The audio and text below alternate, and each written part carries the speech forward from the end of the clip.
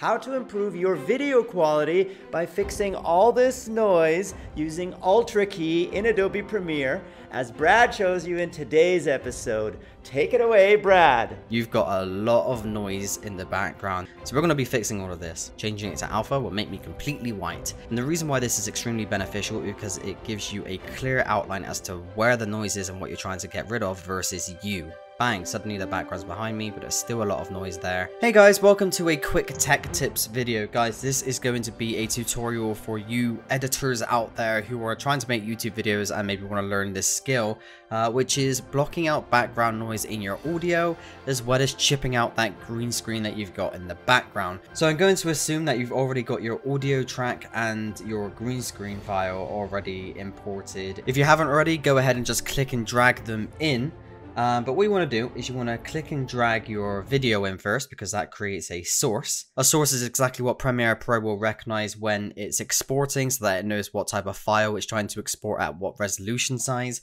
So this is me. The video that I'm going to be putting together here is going to be a video that I uploaded on the Freedom channel, whereby I introduced myself to you guys.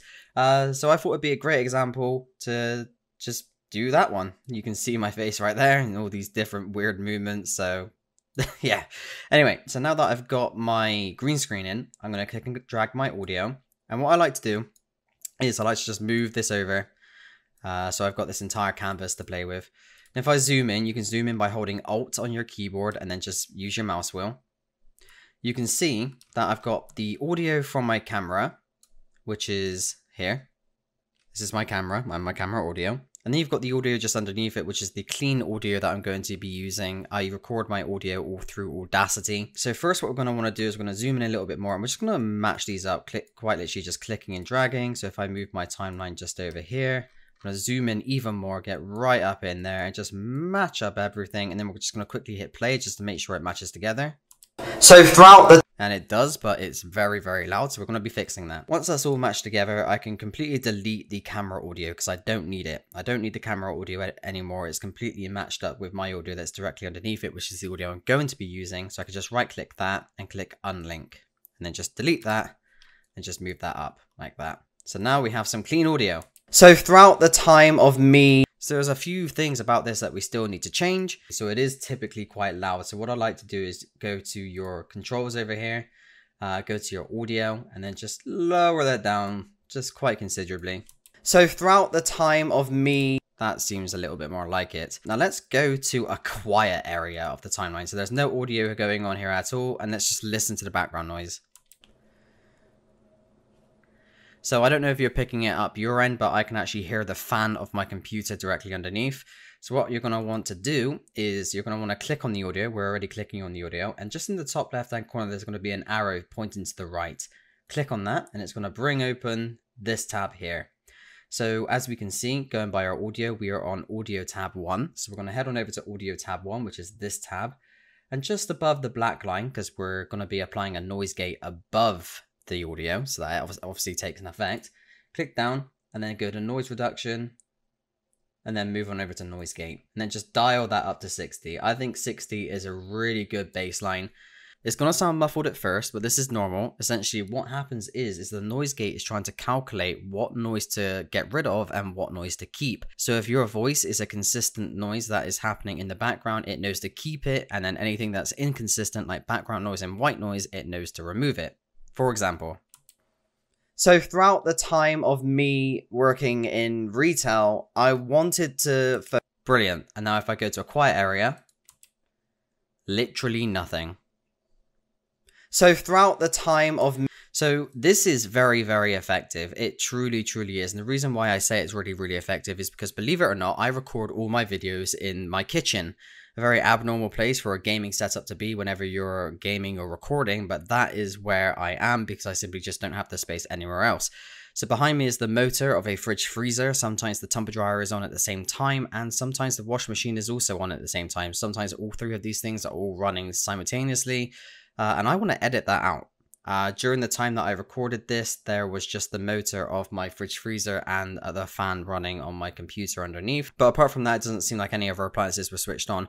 But more often than not, when I am recording YouTube videos, there is so much going on in the background, and I just want to make sure that I'm removing as much of that as I possibly can. And the method that you've just seen right there is exactly the method that I use to not only match up the audio, but clean the audio. To make sure that the software knows that I just want you guys to hear my voice and nothing else. Now let's move on to the green screen. Now green screen is always fun. So what I'm going to do is I'm just going to click and drag a background into my projects box here, because obviously I want you guys to see something behind me. So I just clicked and dragged in a picture from Destiny 2. Destiny 2 is a game that I love so much, and if you guys watch the MGN Destiny 2 YouTube channel, you'll know that I am the one that creates the content for MGN Destiny 2 as well. So yeah, we're going to leave that there, and we're going to work on getting the green screen out. Now, this is where the fun begins. So what you're going to want to do is head on over to the effects tab and then type in Ultra. And the reason why you want to type in Ultra is because the effect that we're going to be applying to our video is called Ultrakey. And Ultrakey is what we're going to be using to obviously chip out the green screen. So click and drag that directly onto your video. Go back to your effects panel at the top. And then suddenly you've got your Ultrakey section that's just popped up here. So you want to grab your pen, your little pen thing here. I forgot the actual name. It will come to me, I'm sure, as I finish recording, because that's what always happens. And then just click in the back. And some of you might look at that and think, oh, wow. It's already happened. Great. You've got a lot of noise in the background. There's still so much to do. My face is beyond pale white. I look like I'm losing life by the minute. So we're going to be fixing all of this. So what we're going to do is I'm going to click and drag the video up by 1 because I want to put the background behind me. Therefore, if I just click and drag that there, bang, suddenly the background's behind me, but there's still a lot of noise there, especially in the top corner up here. We're going to be getting rid of all of that. So click on the eye, just to hide the background, but we know it's there. You want to come on over to the left hand side and you'll have a drop down that says composite. We want to change that to alpha. Changing it to alpha will make me completely white. And the reason why this is extremely beneficial is because it gives you a clear outline as to where the noise is and what you're trying to get rid of versus you. So I'm the obviously completely right patch and you got all this noise in the background. So on the left hand side, we've got all these different levels. We've got transparency, highlight, shadow, tolerance, pedestal. We're going to be playing around with every single one of these. So if we go to transparency just here, we've got a level. I'm just going to slowly increase that. Okay, so you can see by my face there that that's currently coming back into focus. We don't want that. We want that to be completely pale. So we're going to leave it at 48.7 there. Move down to highlight. Highlight I usually put all the way down to the very bottom. Obviously, if you highlight more, you'll see more. If you decrease the highlight, you're going to see less. And that's the point because we want to get rid of that noise. Then we want to move over to shadow. Now shadow you might actually tweak after we finish this process. But we don't usually want to increase that much. I sometimes leave it on just 54.4. or 54.5. That's usually a good little sweet spot for shadow. Shadow essentially means that you as a person, when the green screen has been chipped away, that there's no shadows blocking out you and that you're still visible when people watch you. Tolerance I usually put to 100% purely because it doesn't really impact much, but you can see like the odd 1 or 2 pixel that it's able to fade out, so it's definitely there to help. And pedestal I usually bind to the very top, and look at that. To me, that's just so satisfying. When I see things like that, it's like, yes, things are happening.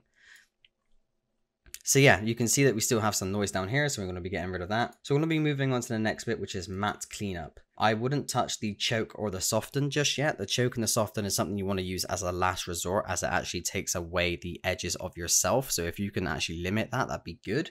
We're going to go straight to contrast and move contrast all the way up. And as you can see, it's getting rid of this even more. And then just underneath that, we've got midpoint. We're going to be increasing the midpoint, and it's getting rid of that even more. And look at that. So now if I go to my alpha channel and then put that back to composite, you can see that it's actually completely fixed a lot. There is still some things that we need to work on though.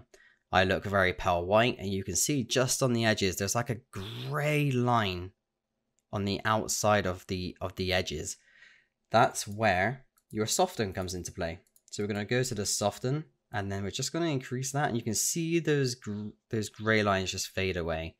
And the reason why we use the soften specifically is because it softens the edges of yourself, which means it's not going to be a sharp cut. It blends in perfectly with your background, and it just makes things look smooth whilst getting rid of that gray line. Now we're going to go to the very bottom one, which is color correction. Now I've been making videos a long time, so I already know what saturation I'm going for. But if you look at my pale white face right now, I'm going to change it from 100% to 132.4. And that pale white face is now got some more life into it. That looks much better. So now we can uncheck the eye that we used to hide the background. And boom, we have me. And now let's play the video with this little clip with the audio completely fixed and the green screen completely fixed. Let's just extend that background there. Let's go. So throughout the time of me working in retail, I wanted to... There we go. So guys, I really hope this helps you out with your videos. This is a really great way to sort of spice things up a bit and make things look a little bit more professional whenever you're doing gameplay videos or voiceover commentaries and things like that. Guys, leave a like on this video if you did enjoy watching. Let me know your thoughts and opinions in the comment section below. And I'll see you in whichever video I next make. Take care of yourselves, guys. Thank you, Brad. He is the first recipient of the Freedom Scholarship 7-year plan. Click that eye to learn more about the scholarship and get to know Brad. He introduces himself, shares his story in that video so you can understand why he was the first pick. And if you want to be next, just watch that video and learn about the scholarship and how we picked him in case you want to be the next recipient of the Freedom Scholarship 7-year plan. That means you have 7 years to make it big, where we replace your full-time job salary so you can focus full-time on being a creator right now instead of sometime in the future when your channel is generating enough revenue for you to quit your full-time job organically. We accelerate the process by letting you start being a YouTuber today. All right, Freedom Family. I hope you enjoyed Brad's video. I am George from The George Show. And if you like this video, click the like button so we understand what kind of content you enjoy. Tell us down there in the comments below what you thought of the video. Until the next one, take care.